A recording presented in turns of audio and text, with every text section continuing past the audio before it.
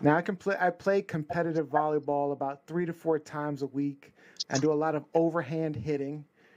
So the first question I asked my doctor is, should I stop playing volleyball? And he said no immediately, unless it's a direct cause of the injury. He said um, that he's finding through the pandemic that everyone stopped moving around, stopped doing activities, and their joint and orthopedic issues are worse than the people are actually out there doing stuff, especially through the pandemic. So there's been more neck issues, hip issues, back issues.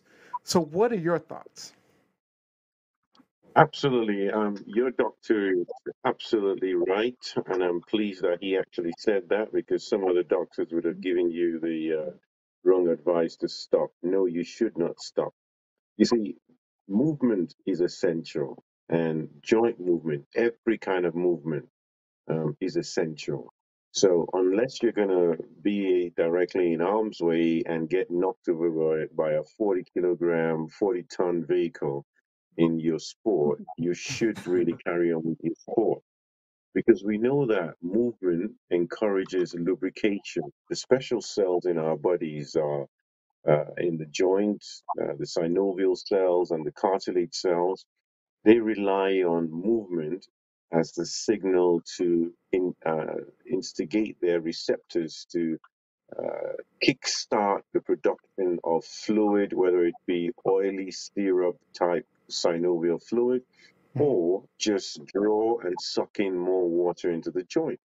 And everybody would understand that once there is oil on the kitchen floor, it's very slippery.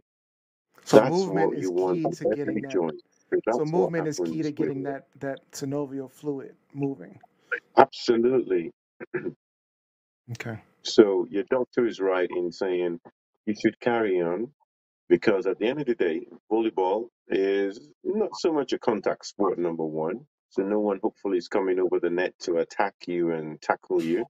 But it's still high impact because you're going to jump to quite